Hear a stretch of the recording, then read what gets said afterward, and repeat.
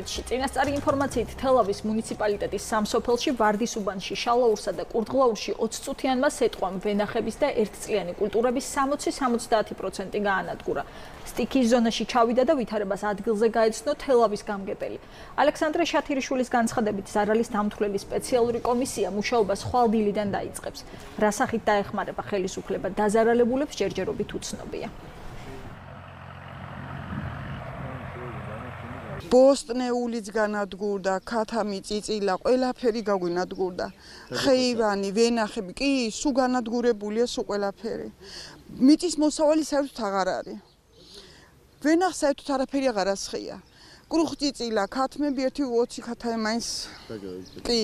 კი, აბა წყალში მოხვა და მაგრამ მოვიდოდა.